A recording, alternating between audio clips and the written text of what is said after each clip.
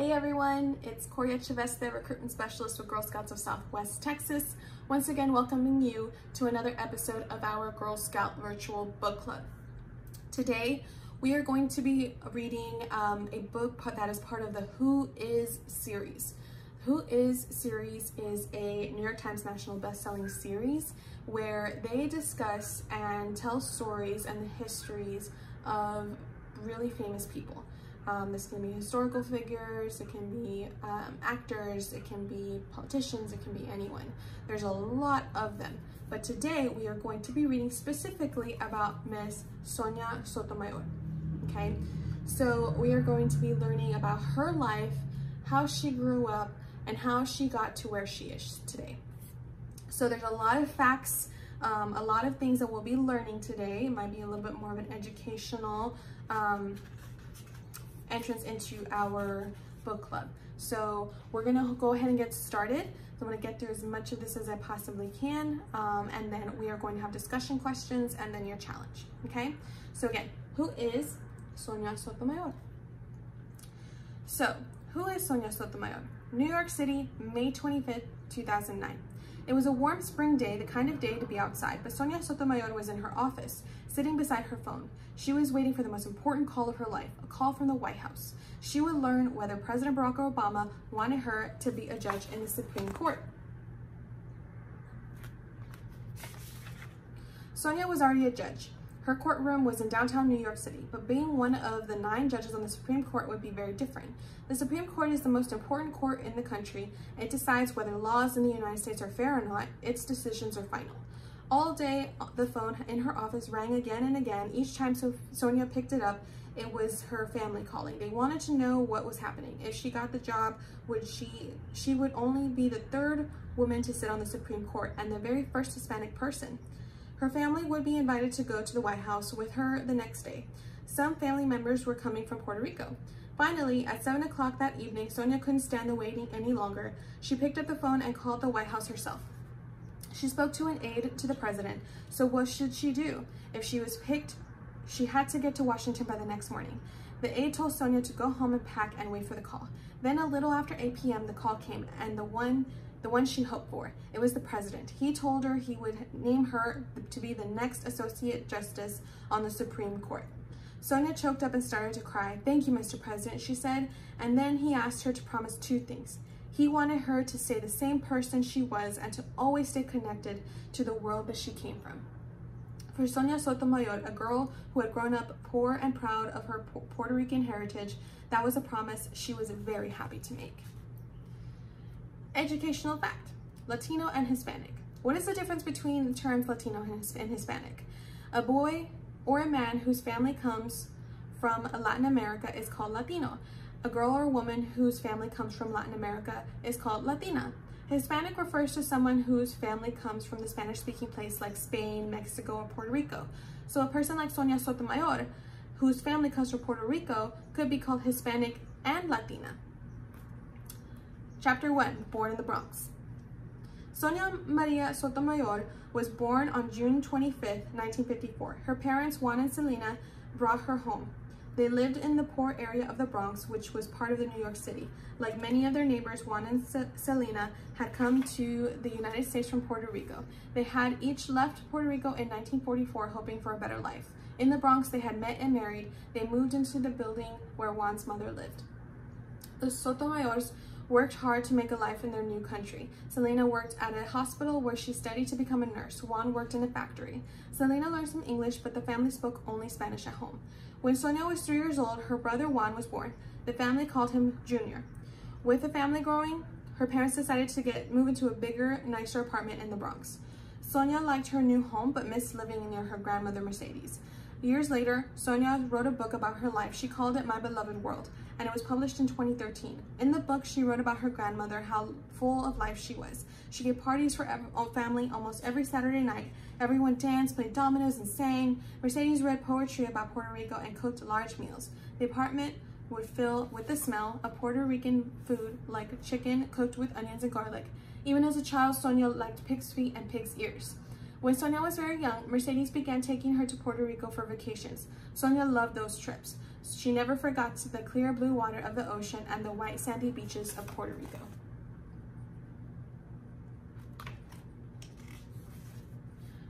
Educational fact: Puerto Rico is an island in the Atlantic Ocean. It is about 1,000 miles from Florida. The name Puerto Rico means rich port in Spanish. The island was owned by Spain for 405 years. That is why Spanish is the main language, but ever since 1898, Puerto Rico has been part of the United States. Although Puerto Rico is not a state, everyone born in Puerto Rico is an American citizen, but Puerto Ricans do not have all the rights of U.S. citizens.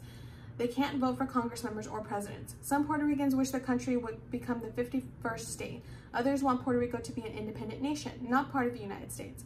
Sonia Sotomayor has thought a lot about this question over the years, but it's tricky to decide. And on with the story. Sonia's father was a sweet man. He took Sonia on picnics to the beach and to Yankees games, but he drank too much. Her parents fought a lot because of this. When Sonia's father lost his job, Selena worked nights and weekends to support the family. She also worked to pay for Sonia and Junior to go to Catholic school. Selena thought education was the most important thing in the world, but Sonia didn't like her school. It was called Blessed Sacrament. The nuns were very strict and they slapped kids who didn't behave. Sonia had other troubles as well. When she was almost 8 years old, she fainted in the church, and this was not the first sign of the problem. Sonia often had no energy. She was thirsty all the time, she was losing weight, and Selena took Sonia to the doctor right away. The doctor sent Sonia to Prospect Hospital in the Bronx for some tests. Selena worked at the Prospect Hospital, so Sonia wasn't afraid at first. But when the tests were done, the doctor had bad news. Sonia had type 1 diabetes. Sonia had never seen her mother cry until that moment. Educational fact: diabetes then and now. People with diabetes have too much sugar in their blood. Their bodies can't get rid of the sugar. There is medicine that keeps the sugar at a safe level. It is called insulin. Insulin given through the injections. The problem is that sugar levels can change very quickly. So people with diabetes have to test their blood all day long. They have to carry insulin with them all the time to give themselves shots. In the early 1960s, when Sonia was young, it was much harder to control diabetes. Many diabetics did not live as long as people without the disease. Today, however, treatment has improved. People like Sonia live much longer and lead active lives. And back to the story. Sonia was scared. She had to stay in the hospital for a week. When she got home from the hospital, Sonia felt better, but there was another problem. As Sonia explained in her book, her parents were nervous about giving her insulin shots. Selena was a nurse, but she hated the idea of hurting Sonia. Her parents started fighting about it. Sonia was always a girl who wanted to solve problems herself, so she climbed up on a chair near the stove to boil water for sterilizing the needle. Sterilizing means getting rid of germs. At first, her mother was worried. Should she really let a young girl use the stove and handle a needle? Nearly all parents would say absolutely not, but Selena decided to trust her child. From that day on, Sonia gave herself shots of insulin every day. Now that her disease was under control, she had more energy, but the very next year, her world would change again. Her father died suddenly of a heart attack. He was only 42 years old. Sonia and Junior were very sad, but their mother seemed overcome by grief. Years later, Sonia wrote that her mother wouldn't come out of her room at night. How was a 9-year-old girl supposed to have a happy childhood with so much misery around her? Chapter 2. High School Hopes and Dreams. Sonia was lonely all that summer. With nothing much to do, she turned to books. She spent hours reading in the library. Her favorite books were Nancy Drew mysteries. Sonia loved how Nancy Drew could solve crimes and catch bad guys. Sonia knew that she might not live very long. Still, she thought a lot about the future. She was determined to make the most of the time she had. She wanted an important career. Maybe she could solve crimes like Nancy Drew or Perry Mason. Perry Mason was a hit TV show when Sonia was young. It was about a clever lawyer who defended innocent people accused of murder. Every week, Perry Mason would win a case in court. If she wanted to be a lawyer one day, Sonia knew that she would have to study hard to get good grades. Her mother had taught Sonia the importance of learning. Even though they were poor, Selena bought a set of encyclopedias for their home. The thick leather-bound books were the kind that most people only saw in libraries. Sonia paged through a different volume each day, learning as much as she could. School became easier after Sonia's father died. The nuns were kinder to Sonia now, and Selena started speaking English at home. That helped a lot. Sonia also learned that asking for help was a great way to succeed. One day, she asked one of the smartest girls in the school for help. The girl gave Sonia some study tips, and after that, Sonia got better grades.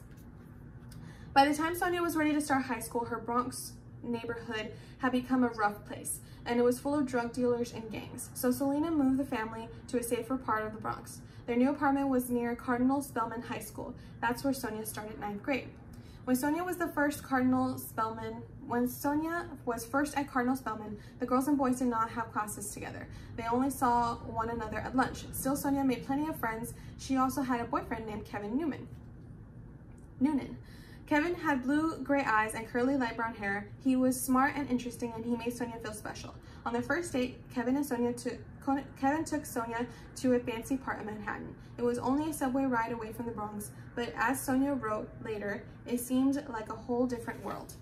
After that first date, Sonia and Kevin became a couple. He spent as much time as he could at Sonia's house.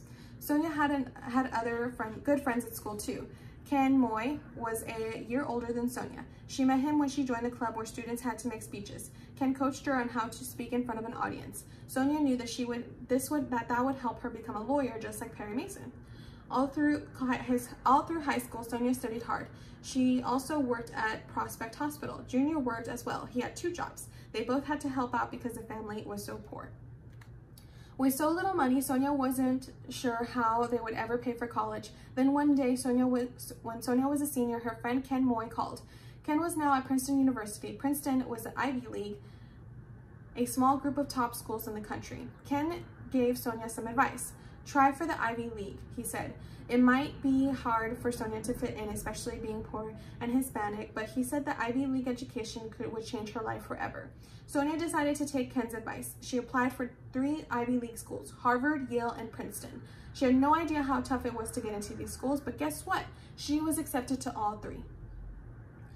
After visiting each, Sonia decided to follow in Ken Moy's footsteps. She would go to Princeton. The college was in New Jersey, only about an hour and a half away from New York City, but for Sonia, Princeton was completely new and different, like nowhere she'd been before. Chapter 3. At Princeton, many of the students came from rich families. Most were white. By college, many had traveled all over the world. They went skiing, owned fancy cars, and wore expensive clothes. They felt right at home on the beautiful college campus and with its fancy wood-paneled dining halls and old stone buildings. But Princeton wanted more students from different backgrounds. They were trying to bring in smart, hardworking students like Sonia Sotomayor. It was part of a program called Affirmative Action. Educational fact. Affirmative Action is a program that helps minorities get ahead in school and find work. It started in the United States in the 1960s. It was a way to make up for racial discrimination. If 2 people applied for a job, most of the time the white person would be chosen over the black one. Affirmative Action tried to change that.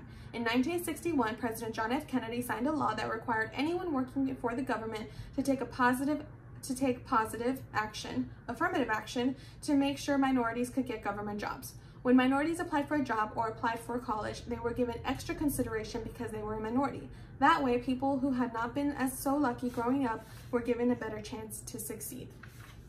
Back to the story. Princeton gave Sonia a full scholarship. That meant she didn't have to pay for school. Without the scholarship, she could never have afforded to be at Princeton. Sonia had said many times over the years that she was grateful for affirmative action. It helped her get into a top school and achieve her dreams. Soon enough, Sonia had made a group of friends. Her roommate, Dolores, was Mexican American. They hung out together on campus at the Third World Center. It was the center for minority students. Most of the people Sonia met there were interested in politics and justice. They wanted to make the world a better place. Years later, First Lady Michelle Obama would go to Princeton. She spent much of her time at the Third World Center too. Sonia didn't get good grades at first. To her surprise, she got a C on her first paper she wrote for a history class. So she did what she had done before. She asked for help. Her professor explained how to write more clearly and put forth a convincing argument on paper. Other professors helped too. They told her she was mixing Spanish grammar into English sentences. So in the summer, after her freshman year, Sonia bought some English grammar books. She studied them hard, and after that, her grades improved. Meanwhile, Sonia and Kevin were still a couple. Kevin had gone off to a different college. He came to visit Sonia on weekends. Even though she was getting good grades now, Sonia didn't always feel like she fit in. It was hard being one of only a handful of Hispanics on campus. Feeling like an outsider made Sonia determined to change things in Princeton. One thing Sonia noticed was that Princeton had no Hispanic professors, not one. Even the Spanish classes weren't taught by Hispanic people. She and her friends from the Thirlwell Center wrote letters to the people in charge of Princeton. Then she wrote to the U.S. government. She sent in a complaint. Her complaint was that Princeton was being unfair to minorities, and it worked. After that, Princeton hired a Hispanic person for an important job as Assistant Dean of Student Affairs. By the time Sonia was ready to graduate, she was known as a leader, someone who took charge. Her grades were excellent, yet as graduation grew closer, Sonia realized that she still had a lot to learn. One day, Sonia walked into her dorm room. As she explained years later in the book about her life, Sonia found her friend Felice sitting there. Felice looked embarrassed. She had seen a letter in Sonia's wastebasket. It was an invitation to join a very special club called Phi Beta Kappa. The club was only for the very top students. At Princeton, that meant the best of the best. Sonia had thrown the letter away because she had never heard of Phi Beta Kappa. Sonia took Felice's advice. She answered the invitation and got a Phi Beta Kappa key, a symbol of the club's honor. In June of 1976, Sonia graduated from Princeton. Besides Phi Beta Kappa, she received other honors as well. She was the co-winner of the Pine Prize, the highest award a senior at Princeton could receive. Finishing college was really just the start of her education, however. Sonia realized that she had to keep learning for the rest of her life. Everyone in the Sotomayor family expected Sonia and Kevin to get married. Sonia and Kevin expected it too. They had been sweethearts since high school after all. So in the summer after college graduation, they planned their wedding. This was the right time. In the fall, Sonia would be starting at law school at Yale. Her childhood dream of becoming a lawyer was going to come true. The wedding was held on August 14, 1976 at St. Patrick's Cathedral in New York City. The St. Patrick's is a huge, beautiful church on Fifth Avenue. How did Sonia and Kevin get married in such a fancy place? Junior, her brother, worked for the church.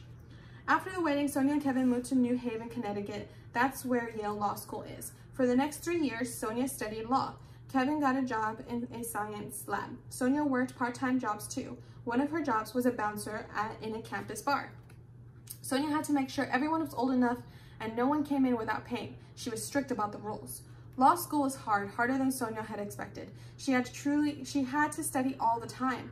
Once again, she felt that she had to prove herself. Just like at Princeton, there weren't many Latino students or other minorities. Affirmative action had helped Sonia get into Yale Law School. At Yale Law School, Latino people held some important jobs. In her first year there, Sonia met Jose Cabranes. He was a legend to many Puerto Ricans. Once he had been a lawyer for the governor of Puerto Rico. Now he worked at Yale as a top lawyer. Quickly, Cabranes became a mentor to Sonia, a person who gave her advice and helped her career. Sonia worked part-time for Cabranes. She also learned a lot just by watching him. Sonia saw how he spoke and acted in front of people. He was smart, kind, and generous. He also cared deeply about the things he believed in, like the future of Puerto Rico. Cabranes was a Hispanic person from a poor background who was treated with huge amount of respect. For Sonia, law school was a lot like Princeton. She started out slowly, not sure of herself, and at first she never raised her hand in class, but by her final year of law school, she was doing well. She wrote an article for the Yale Law Journal, and it was printed. Only the best students had articles in the journal. In October 1978, Sonia and other students were invited to have dinner with lawyers from a big law firm in Washington, D.C. The law firm was looking to hire Yale grads. Sonia understood that the dinner was like a job interview. If the lawyers were impressed with her, she might be offered a job. But the dinner didn't go well. The man sitting across from Sonia was one of the heads of the law firm. The very first words out of his mouth were about affirmative action. Did Sonia get into Yale because she was Puerto Rican? Yes, Sonia said. She was grateful that Yale Law School wanted more students of color, being Latina, had helped her get accepted. The man thought it was a big problem. He said law firms shouldn't hire affirmative action students. Why? Because they just end up firing them in a few years later. Sonia was shocked. The man assumed that she wasn't as good as other Yale students. He'd actually said this to her face. Sonia never took things lying down. She was a fighter. She made a formal complaint to Yale. She said Yale shouldn't allow that law firm to interview law students on campus, not if they were going to treat Hispanics unfairly. Eventually, the law firm apologized, but they didn't offer Sonia a job. She didn't want to work for them anyway. Now what? She wondered. She would be graduating from law school soon. She had no job offers. Then one night in the law library, she spotted a room full of people. Cheese, crackers were being served. Sonia was hungry, so she went in. She also wanted to find out what was going on. That's when she met the person who would offer her the perfect job, the job that she had been dreaming about since childhood. The man Sonia met in the law library was Robert Morgenthau. He was the district attorney for DA for New York County. DAs are lawyers who work for a city or county. They bring charges against criminals, put them on trial, and try to send them to jail. DAs are also called prosecutors. Morgenthau was famous in New York. He was a tough prosecutor. The night Sonia met him, he was visiting Yale. He was trying to hire Yale Law School graduates to come work for him in New York City. Sonia listened to what he had to say. He explained that in the most big law firms, young lawyers had to wait years to speak before they got a chance to go to court. But in his office, new lawyers prosecuted criminals the first year on the job. Sonia loved the idea of going to court and speaking to juries, but just like Perry Mason. Morgenthau liked Sonia right away and soon offered her a job. Working in the DA's office didn't pay very much, not compared to the money that she would make at a big law firm. Still, it paid a lot more than Sonia's mother had ever earned, and it was work that she felt she was cut out to do. In 1979, Sonia joined the New York City DA's office, and she would be one of 300 assistant DAs. New York City was full of crime then. Thousands of people were arrested every day. The assistant DAs had to decide which crimes were important enough to prosecute. There was a lot to learn about being a DA, and none of it had been taught in law school. Sonia had to learn on the job. She was given just a few weeks of training. She learned how the court system worked and how to bring charges against criminals. The new assistant DAs also had practice sessions, which were called mock trials. Sonia learned how to talk to a jury and convince them that she was right. Her first real case in court involved a young college student who had been in a street fight. Sonia described the case when she wrote about it in her book. She said that she stood in front of the judge that day. She stammered. She didn't feel ready. The judge was using words she didn't even understand. Sonia lost her first case, but she didn't let that stop her. When she knew what she had to do, ask for help and learn more. She won her second case. In fact, she did so well that her bosses considered her a star. Usually, the new DAs handled small crimes for a long time before they were given important cases, but Sonia moved up very fast. The work was hard in the New York DA's office, and the hours were long. Every week, Sonia had to spend one whole day talking to police officers about their arrests. Once a month, she had to stay in court all day and into the night till 2 a.m. Working such long hours, Sonia had to be careful about her diabetes. She had to make sure she ate properly so she wouldn't faint in court. Her office was tiny and unpleasant. It was usually too hot or too cold. At first, she didn't even have an office. Her desk was in a doorway. Still, most of the time, Sonia enjoyed the work. She liked winning cases, but she also knew when she was right to drop the charges. Her bosses had taught her how to be tough but fair. They trusted her judgment. In 1982, Sonia handled one of the biggest cases of her career as a DA. It was called the Tarzan murder case. The criminal was a man named Richard Maddox. He robbed apartments by swinging on a rope like Tarzan. He burst through the windows. If someone was home when he broke in, he shot them. Sonia was chosen to help out on the case. She had to interview the witnesses just like a detective. And just like Nancy Drew, she found a clue that helped prove Maddox was guilty. Her smart work helped put the Tarzan murderer in jail. But even though she liked being a DA, the job was taking a toll on her. She and Kevin hardly spent any time together. They didn't have as much in common now either. In 1983, Sonia and Kevin divorced. They weren't mad at each other. They had simply grown up and grown apart. So now Sonia had to start a new life on her own. After her divorce, Sonia got an apartment in Brooklyn near her friends from work. During the week, she and her friends worked very hard, but on weekends they had parties and went to concerts in the theater. Sonia rented a house at the beach. She knew her life might be short because of her diabetes. Sonia wanted to live fully and do as much as she could with the time that she had. One way to live fully, Sonia decided, was to have new and different experiences. She decided to move on to another job. So in 1984, she took a job at a law firm called Pavia and Harcourt. Sonia's job there was exciting and glamorous. She was to help an Italian company called Fendi. Fendi made expensive handbags that were sold all over the world, but in the 1980s, fake Fendi bags started popping up in New York. Criminals sold these copies on the street for very low prices. Why would someone pay $350 for a purse if for $45 they could buy one that looked almost the same? Every time someone bought a fake bag, Fendi lost money. Sonia went to court. She got a judge to agree that the criminals should be stopped. The court gave her permission to seize the fake bags. That meant that she was legally allowed to go out on the streets and take all the fake bags away from the criminals. It was dangerous work, so Sonia didn't do it alone. A group of former police officers went with her. The problem was that the criminals were tough. Sometimes they fought back. Sometimes they grabbed their fake stuff and ran away. Sonia and the police had to chase after them. Over time, the bad guys began to recognize Sonia. They threatened to hurt her. Sonia had to wear a bulletproof vest. Some of the younger lawyers who worked with Sonia were afraid to go out on the raids with her, but Sonia loved the raids. One time, she and the police seized 23,000 handbags.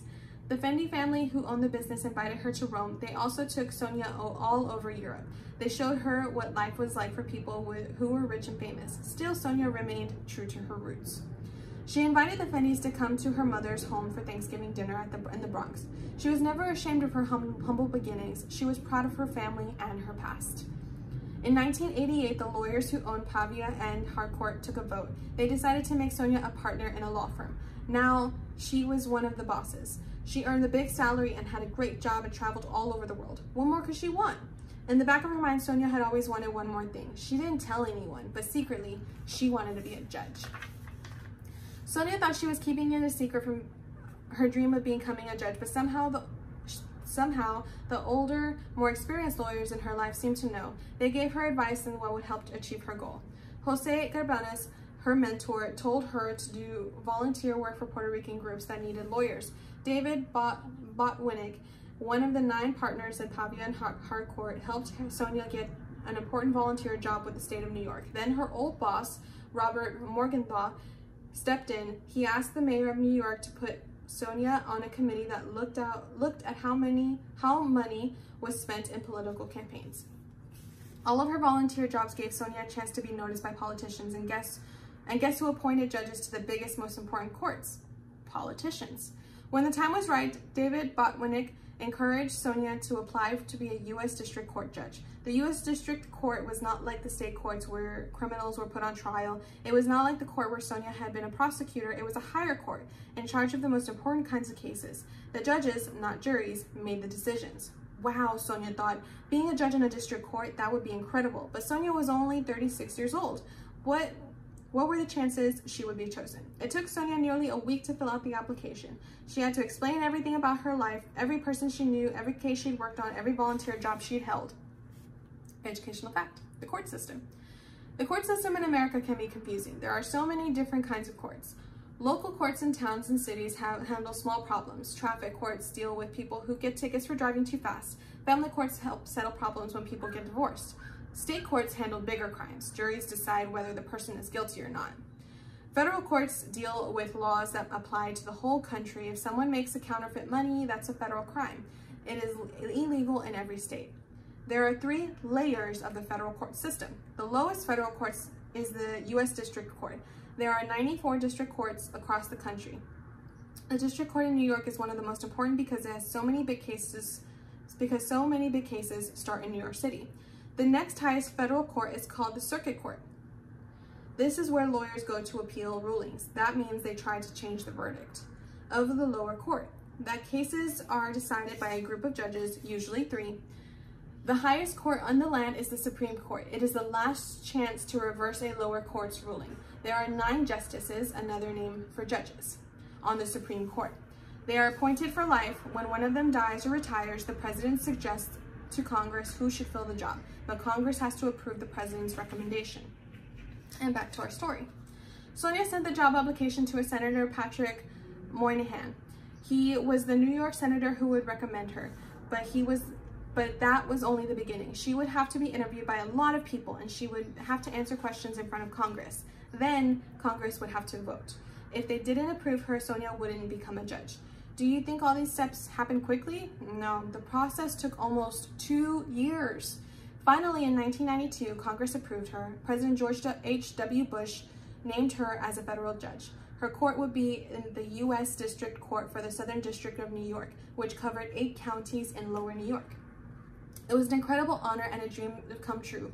Best of all, she could stay in the shop forever. Federal judges were appointed for life. Learning to be a judge was just like everything else Sonia had done. She had to dive in and learn fast on the job.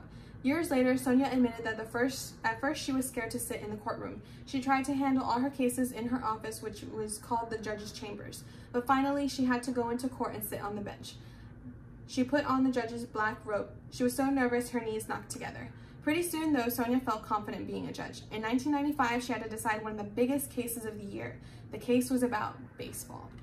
All Major League Baseball players had gone out on strike. They didn't like the deal that the team owners were offering them. The strike had been going on for 7 months. There had been no World Series the year before.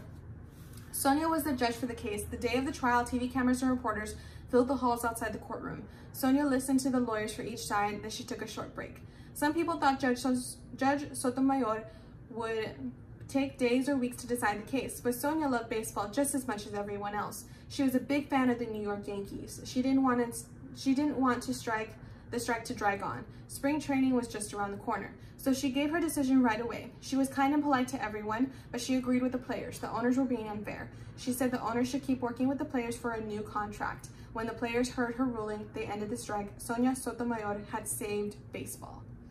The New York Times wrote about Sonia. They said she was like a great baseball player who could wake up on Christmas Day and pull a curveball.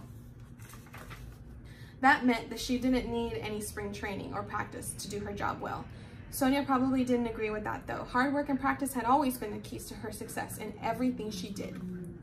Life was good for Judge Sotomayor. She loved her work and her friends. The people who worked for her were like a second family. Sometimes she invited them home with her to have burgers and play cards. Her diabetes was under control now too. She was very careful about what she ate, and she always took her insulin when she needed it. She sometimes gave herself shots at meals right in front of people. Sonia's life could have gone on like that forever, but on June 25th, 1997, she got a call from President Bill Clinton. He wanted to appoint her to a higher court, the U.S. Court of Appeals for the Second Circuit. Sonia knew what that meant. She meant that she would have to go through a lot of interviews again.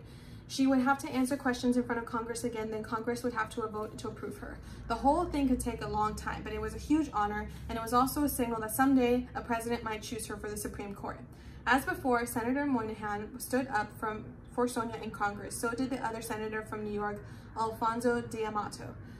10,000 people wrote letters to support her. Still, Congress stalled. For a long time, they wouldn't vote. Why not? Was it because the congressman didn't want a Hispanic woman to have a chance at being on the Supreme Court someday? The stalling trick was used a lot, especially appointing people of color. Other nominees became judges quite quickly, but minorities and women often had to wait 2 to 3 years. Finally, though, in October 1998, the Senate voted in favor for Sonia. On November 6th, there was a swearing-in ceremony. Many famous people were there, so were Sonia's family and friends. The 12 other judges from the Second Circuit Court were there too, including Jose Cabranes. He was now an important judge himself, and he swore her in. In court, she would be sitting right alongside him. After the ceremony, Sonia and her family celebrated, and that night there was another special event. Sonia's mother, Selena, was getting married. She was in love with a man named Omar Lopez. Sonia was, as a judge, performed their marriage ceremony.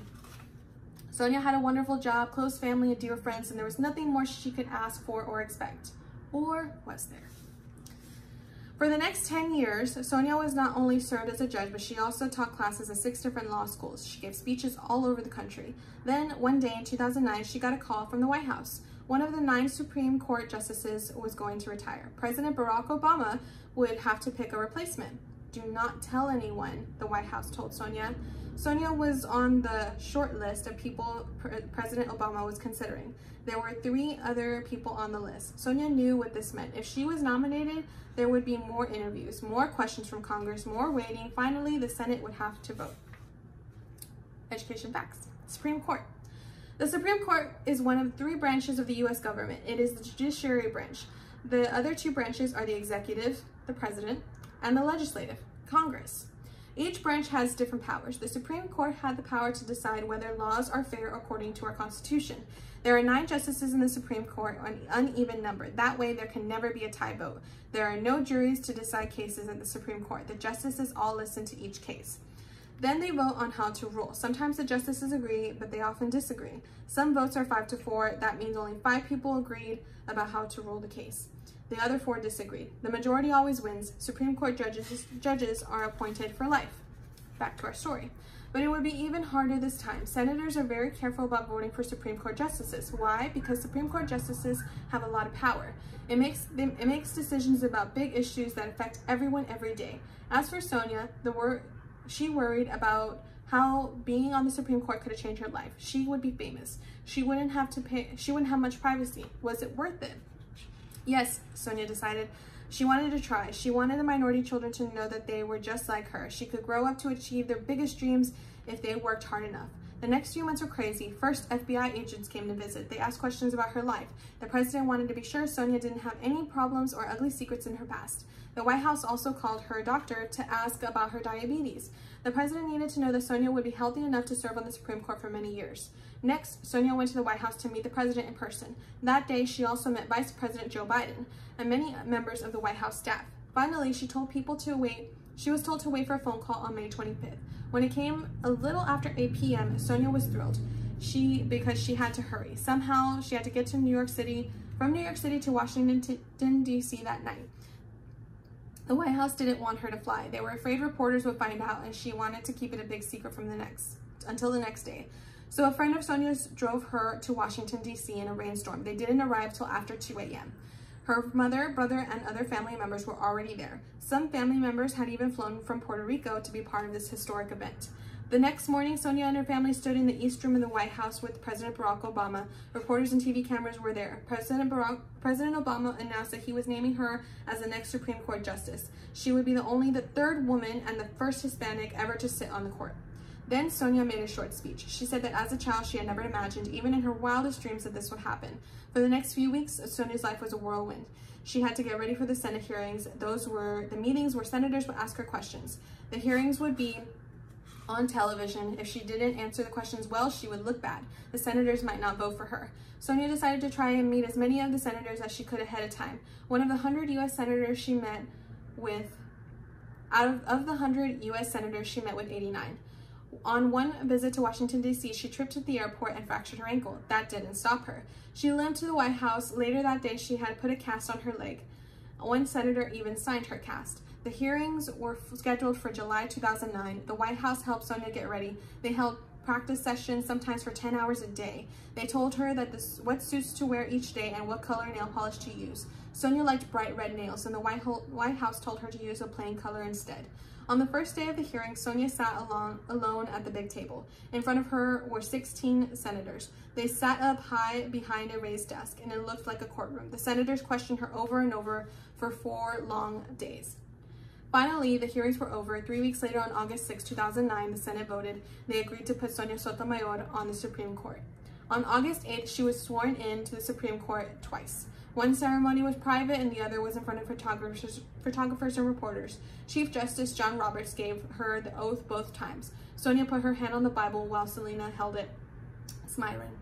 After that, the celebrating and the parties began. Many famous people wanted to congratulate Sonia. 2 people wrote songs for Sonia. President Obama had a party for her at the White House. Jennifer Lopez, the famous singer, also had a big party at her mansion on Long Island, New York. J-Lo and Sonia were both from Puerto Rican families. They had both grown up in the Bronx. Although Sonia had already been sworn in as a judge, there was one more ceremony to be held. It wouldn't be official until then. The night before the ceremony, Sonia went out partying and dancing with her family. Even though she was about to become a Supreme Court Justice, she didn't want to start acting differently. She danced the salsa and sang in front of a whole crowd. After all, that's what President Obama had asked her to do. Stay herself, stay connected to the world that she came from.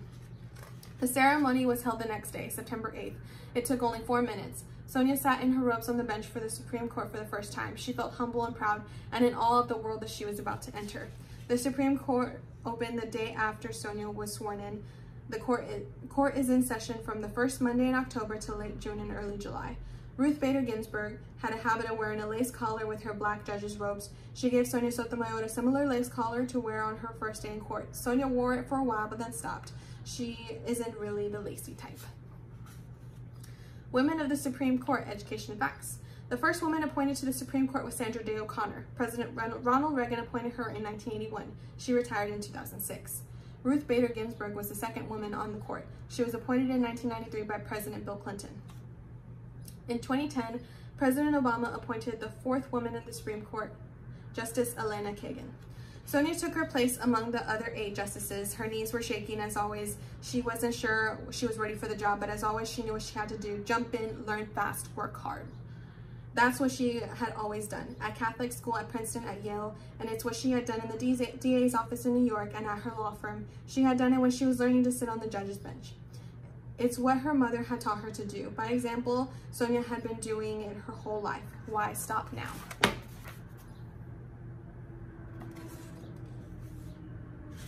All right, and just one more educational fact, some major Supreme Court cases. The Supreme Court had decided some very important cases over the years. In 1954, the court decided that it was not legal to make Black children attend different schools from white children. The case was called Brown versus Board of Education. Another important case was called Miranda versus Arizona. In that case, the Supreme Court said the criminal suspects had certain rights when they were arrested, including the right to remain silent and have a lawyer. Recently, the Supreme Court settled a big case about gay marriage. Obergefell versus Hodges. The court said that same-sex couples have the right to get married in all 50 states. The vote was 5-4 in favor. Sonia Sotomayor voted for it along with 4 other justices. And that is, who is Sonia Sotomayor? So we will now be getting into discussion questions. All right, so now we're getting into discussion questions. Today I have 4 of them for you, okay? So I want you to think really, really hard about these questions, and I want you to put your answers in the comments below. Number 1, Sonia Sotomayor was the first Hispanic person to sit on the Supreme Court. If you could be the first person to achieve or do something, what would it be? So if you could be the very first person to do something, anything, what would that be? Number 2, did you learn something new from this story? And if so, what was it? Did you learn new things about Miss Sonia herself? Did you learn something new about maybe one of the educational facts that was in this story, like affirmative action, or maybe something new about the court system that you didn't know before? So if you learned something new, put that in the comments below. Question number 3, is there anything that you have in common with Sonia Sotomayor? Is there anything that was part of her story that you feel like you can definitely relate to? That you say, oh, I kind of know what that feels like, or oh, I kind of know what she means when she says something specific. Maybe it was something that she went through. Is there something that you have in common with Sonia Sotomayor? And question number 4, throughout Sonia Sotomayor's journey, it was always important for her to stay herself and stay connected from the world that she came from. What does this mean to you? What does it mean, or how do you stay yourself? How do you stay connected from the world that you came from? So again, what does it mean for you when Barack Obama told her to stay herself and stay connected to the world that she came from? And how do you do that? Or how could you do that? Okay, so those are your 4 discussion questions. Remember, think really hard about them. Put your answers in the comments below. Your challenge today. Today we learned about Miss Sonia Sotomayor, right? She is a very inspirational public figure, a very inspirational woman. She is so strong and she's achieved so much in her life, and we love learning about her.